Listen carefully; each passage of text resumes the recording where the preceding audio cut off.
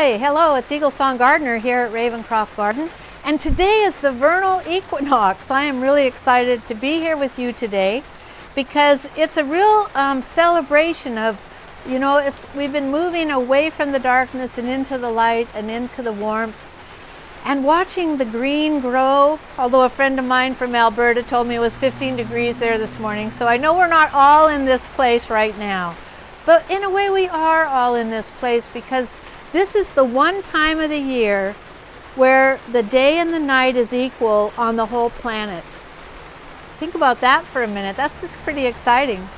So this morning, because I like to celebrate these cross quarters and the solar holidays, the vernal equinox being the one that leads us into spring and summer, I went out to pick a bouquet. And I thought, wow, what a great way to do phenology. You can make your celebration of the changing and turning of the wheel, which we now know is actually a spiral, by going out and picking a bouquet. What better way for a gardener to engage the energy around them? And you don't have to have your own garden. You can go anywhere and pick a bouquet. So I invite you to do that today as one action. It's pouring down rain here. I'm so glad I got out early this morning.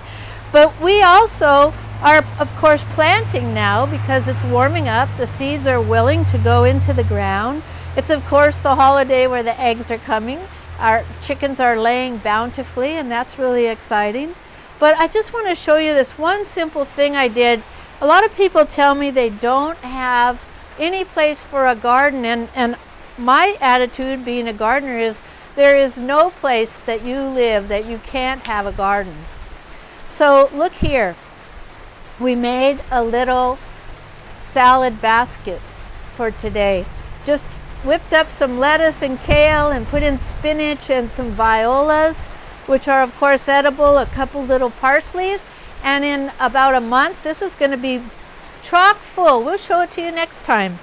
All right, and then this is one underway. So of course this little garden is another possibility. You don't have to have a big place to have a garden. You don't have to start everything from seed. You can go down to the box store and get plants and build yourself a wee garden at home.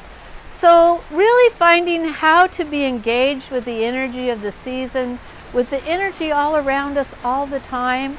This is what we find gives us a great deal of well-being and health, to know that there's this vital dance going on all the time, and it's always changing. And even though we think of spring as the maiden or the young woman, my friend Karina Wood just sent word that, this is the time where the old woman comes walking out of the woods, and she's haggard, she's been on a vision quest, her clothes are tattered.